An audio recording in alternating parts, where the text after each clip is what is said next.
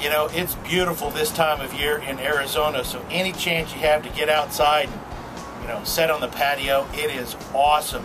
The Season of Service 2 has started with CityServe Arizona. I hope you're going to be participating this year. Billy Thrall is going to be in tonight for us to talk about that.